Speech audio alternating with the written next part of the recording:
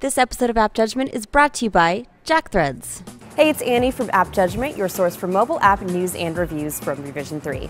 Now, as we wind down 2011 and wind up for 2012, many of us will be making New Year's resolutions like lose weight, quit smoking, clean your desk. I know that one's always mine. But in the spirit of fresh starts, Nick writes in on Twitter, "Any tips for keeping my iPhone organized? I just got my 4 and had 60 apps waiting in iTunes, and my home screen is a mess." This is a great question in the spirit of fresh starts. And if we do the math, that's 60 apps, that's 16 per home screen, plus the ones on the bottom. So 60 by 16 is 3.75? Is that right? Yeah. Anyway, give or take, but it's still probably slightly more swiping than you want to do to get to those apps. And what's more annoying when you can't find an app? Now, Nick, I don't always practice what I preach, but the first thing you should do is take a good, hard look at the mirror. How often do you really still use Mixtapes by Ryan Seacrest? I know you paid 99 cents for it back in the day, but if it means that much to you, you can always resync it later.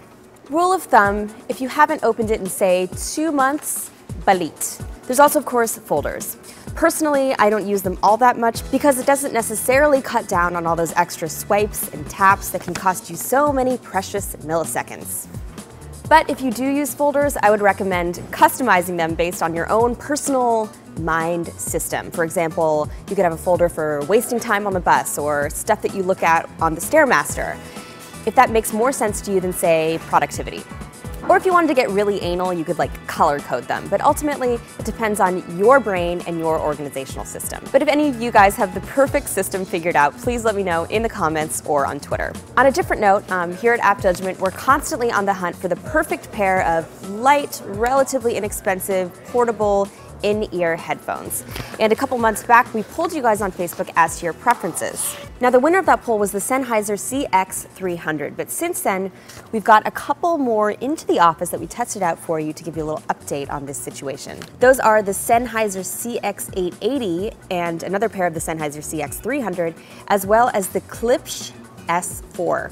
So I tested these out sound-wise via Rihanna, but other stuff too. And I found that between the two Sennheisers, the CX880 was the better sounding of the two. However, the external volume control, though handy, is also a little bit heavy and may not be ideal for someone who uses it for running, for example. The CX300 is overall lighter and also has a case that's more manageable to carry around, in my opinion. I'm also a person that carries a purse.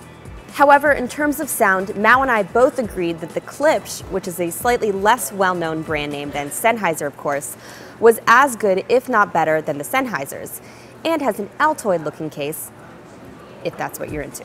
The Klipsch and the CX300 are comparable in price, in the $40-ish range if you do a little digging, while the CX880 is a little bit pricier. So overall, if you're looking for a great pair of earbuds that are reasonably affordable and you won't necessarily be completely devastated if you do lose them, we found that the Klipsch was the best of the three. So what do you guys use for overall sound quality and portability? And what will be going in your stocking stuffer if you have stocking stuffers? Let us know in the comments or on Twitter and Facebook or on Google+, or by email at appjudgment@revision3.com. Oh, and happy holidays. Bye. Only suckers pay full price. If you love alternative brands like Kidrobot, Stussy, and Hurley, but you hate wasting all your cash on them, check out JackThreads. You can score these premium brands at up to 80% off every day. It's a new invite-only shopping club just for guys called JackThreads and serves up street, skate, and surfwear brands at prices that will melt your brain. There is a wait list to join, but if you go to jackthreads.com/appjudge, you can get access right now and start getting all the hookups right away. Oh, and it's also completely free. So if you go to jackthreads.com/appjudge right now, you can start getting all these deals without even leaving the house.